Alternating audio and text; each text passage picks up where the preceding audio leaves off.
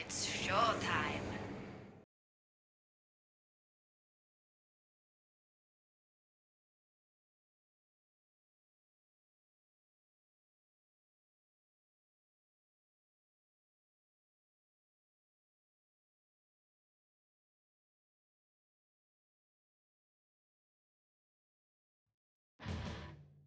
Okay guys, welcome back to the STPL. My name is Kix, joining me is Rapid, and we're Kix back does again. not tell me when he's about to put me on camera, so thanks, Kix.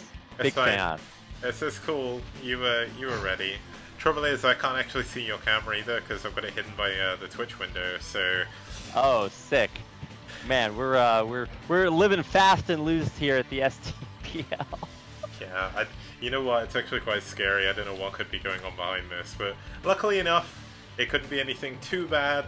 Otherwise, we would have to just cancel the show, quickly cut the stream. I don't know what I'd do. That'd be kind of awkward. But hopefully we're not going to get into that situation. Hopefully, Kix. I trust you. I believe. I believe in you. And if you can't do that, then at least believe in me, who believes in you, and I think we'll be okay. I appreciate that reference. So let's head on to our third game between White and Bull. The teams are tied 1-1, which is surely surprising to a lot of people, but Bull putting in some good effort here, and their next player is going to be Fly Mio. Now Fly Mio, another Terran, has actually gone 3 for 3 against Protoss, so he's played a lot of TVP because his opponent for White Clan is going to be first. Oh, no, he's actually third, but yes, he is actually called first. One of these days, White's going to play red, and we're going to have first versus last, and that's going to be probably the best game I've ever casted. But it is first. I don't actually know anything about either one of these players, so I'm a little bit in the dark, so I'll leave you to introduce them to us, Kix. Yeah, the thing is, there's not really too much to say about them, but the map they're going to be playing on is going to be Colosseum 2, and we've actually seen 4 PvTs on here already, and that was just in the 2 weeks of show matches, so lots of Terrans, lots of Protoss being sent out here as well. We've had a couple of Zergs for a TvT and a ZVP, but TvP on this map, very, very fun, very easy for a Protoss player to get a third base. Very likely to go late game, I'd say, on this map, because it's very easy for the Terran to sort of defend as well. And you don't really have to move too far out as Terran to take a third base. Even in comparison to something like Fighting Spirit, you only realistically have to defend one choke. And that's going to be the small ramp and, well, I guess it's two chokes. But either way, let's head on over to our game and let's see how it's going to be between First and Fly Mio.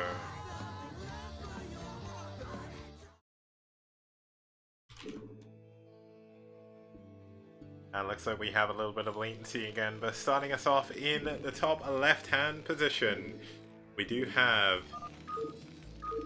the Orange Terran fighting for Bull. It's Fly Mio.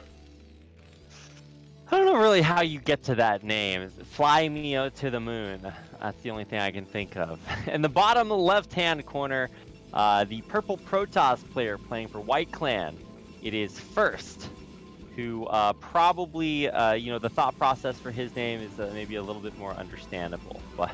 But hey, he has all the characteristics for being a Gosu StarCraft player in Korea. It's like you have a one-syllable name. It's easy to pronounce.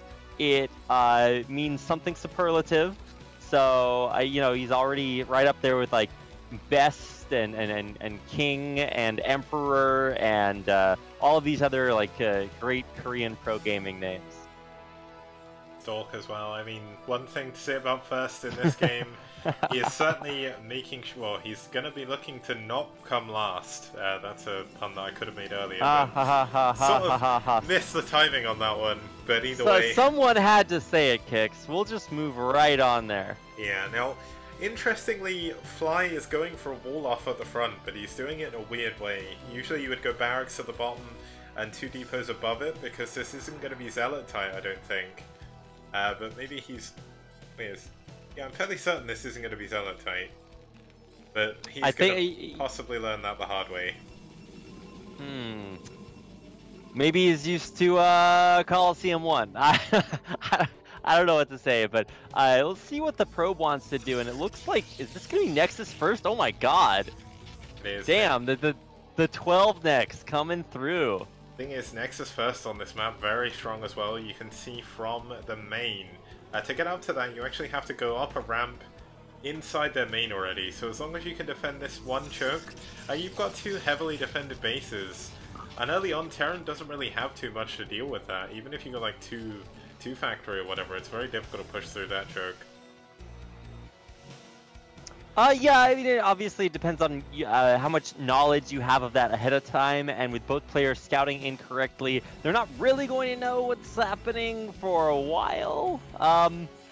Also, I don't know what to expect from the playstyles, so it's not like I don't know if this is a regular occurrence from first, but I certainly think it's going to be working out this time around, especially if Mio starts scouting north after this.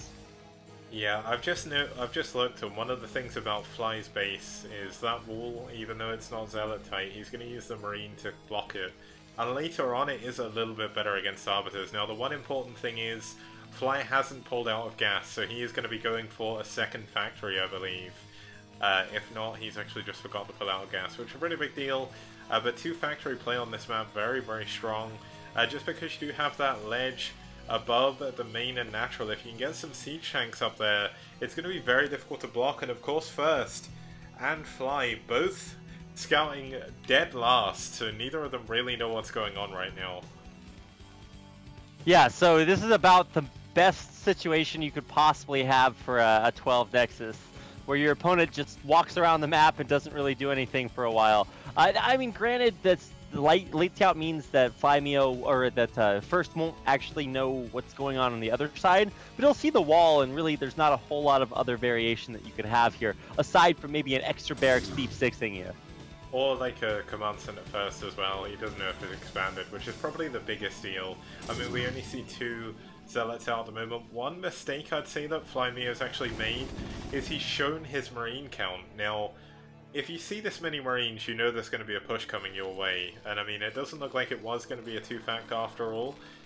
Possibly even just for a machine shop. But the ironic thing is, well, for siege mode even, the ironic thing is, because he had those guys in gas, he didn't actually have enough minerals to get siege mode on time. So even though he's got a lot of Marines, a couple of siege tanks going to be coming out very shortly, this push isn't going to be as strong as it could have been if it just pulled out of gas. Yeah, this does seem a little bit delayed. So obviously, you know, Flymeo is going for this push right now. It's not going to be like the 3 siege tank if you're like really pumping hard off of multiple factories. But it is still going to hit at a pretty good timing. Now, this isn't such a crazy map that you can siege the mineral line from the low ground on the north part, but if you wrap around to the side, you can actually deny quite a few of those patches from the low ground with the siege tanks. So maybe that's where he's going to siege up and look to deny a little bit there. But right now, I mean, there are those first 2 Dragoons trying to stop this push. They're just totally ineffective at it. Yeah, I mean, it looks like he's going to go onto that high ground pod. This is going to be a very strong position. Is he going to go into a bunker? Yes, he is. And he's actually going to be up against a shield battery behind this as well. Kind of surprising he's put the bunker where he has, but I guess he wants to just make sure he knows everything that's going on. And this is going to be first moment to scout for the first time in this game. The second factory is finally up. Maybe a little bit late, but this siege tank is going to be very hard to get out of this position. Yeah, so this is actually a really solid push. You can see the observatory just now getting up. It's really the only way that First is going to have reliable vision of this high ground. Like, you can try to like maybe get out the no, man, this is just really rough to deal with. So mines coming out right now are going to make this even more difficult to get through. And wow, I mean, Flymeo is really just deeply entrenched here. Oh, you need to use the mines on that vulture though before it goes down. That was a little bit of a mistake. I mean, we are going to have ops coming in soon. But we don't see any detection yet from Flymeo. This is going to be a big deal if we do see anything like DTs. Finally, there is an engineering bay coming in. Whoa, Kix, this one pylon is powering 3 gateways. Oh dear. I mean, I believe we have a name for that in StarCraft 2, but not so sure I think I've ever seen it in Brood War, but there we go, 3 gateways currently unpowered. And yeah, he's not actually building any units right now. Yeah, he doesn't have any units building. I mean, he's going to have a turret outside of his main as well. We see Siege Tanks pushing onto the low ground finally. And I think First may have just got bombed. Damn, what is happening right here? There's a hard push with the turrets just now being completed. Mines in front. He's building a supply depot in front of the turret to make it more difficult to take down. What is happening right now? This is insanity. Even with the Marines aren't totally hiding back in the bunker. They've pushed out a little bit, and he's just inching further forward. Now, the way to victory and success for First, or for First at least seems, is going to be bombing on top of this, but I mean, realistically, I think he's going to bypass this and try to drop the Dragoons, ferry them over to block incoming reinforcements. But I mean, he's gonna save himself from dying right here. He is, and the trouble is, losing that pylon actually, I think, lost him the game. Without that unit production, there isn't too much going on. Now, the one thing is, Fly Neo has a lot of tanks currently sat on top of mines, so if a drop does go down on top of them, maybe we could see something coming in, but the vultures are in the natural now. The tank is sieging down on those minerals as well, and this is just going to be too much damage for First to be taking. Yeah, no, I think this is just a straight up bop. The first push got into too good a position, and then obviously the pylon positioning was just a little bit suboptimal, we'll call it that. That's like the second or third Dragoon that's gone down to mines so far, and really, I mean, going for the shuttle first instead of like an observer, obviously maybe you needed that a little bit more, but it's just not working out. So finally, the Reaver is coming into effect here, but how good are these Scarabs going to be? The answer is not good enough. Yeah, I mean, that one's a decent one, but he's already taken so much damage. There's turrets back at home to defend against any possible Reavers. There's mines as well. And I mean, these Reavers are going to be able to take out some of the smaller units. But you can really see how badly First was hurt by losing that production. He's barely got any units at this point in the game. Of course, we don't see an expansion coming in from Fly Neo, so he's still pretty much all in. He has to make this work, but he's taken down the natural at First. Yeah, where did that shuttle go, Kix? Oh, it's flying into the main right now. But there's already turrets up, or at least there's one turret up. If he lands the Reaver in the mineral line right here and kills every SCV, maybe there's a way to come back. Yeah, I mean, if he kills every SCV, he can make something happen. I mean, we see Flymeo just pulling all of his SCVs. He's pulling them over to the natural, most likely. Oh no, the mine taking down the Dragoon, and taking down the Reaver as well because of the tank. And that's going to be a little bit too much. I know I called that before. But I mean, First is trying to hold on. I mean, they are even on supply. He's got another Reaver out back at home. The natural was destroyed, but I mean, keep in mind, this is still a one-base Terran who has taken some economic damage. So, yeah, and he's not been mining, so... Yeah, the real scary part, though, is this is like 6 tanks, five tanks, I guess it is, right up at the front. There's still one Vulture, still laying mines, so this is inching further forward. But I mean, Reaver's... I don't know. Let's not call it just yet. Yeah, I'm really scared about those mines. I get the horrible feeling we're going to see a big Zealot bomb and just everything dies. That's the only situation I can see happening right now, because if there's one way that Neo can lose the game, it's that. Of course, he could take some damage to the Reaver, but he has units back here to defend. He has everything he needs to defend back home as well.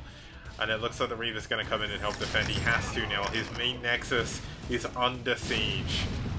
Oh my god, the shuttle has been doing loop-de-loops on the left side of the map, going far out, trying to get to the enemy base, realizing, oh, I need to come back and try to save myself, running into a turret, taking like 3/4 health damage, turning back around there, and now it's going back across the map, but I think he's going to have even less success this time around with a siege tank right next to a turret, and mines everywhere.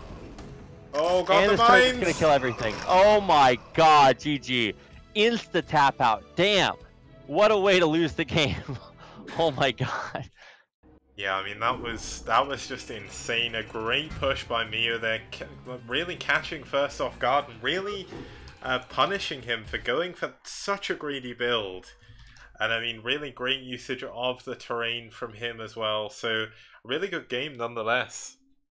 Yeah, very, I think surprising once again, a great strategy. I didn't expect for it to be that effective, but once you see that bunker come up next to the sieged tank on the high ground, you're just like, wait a second, how do you break through that?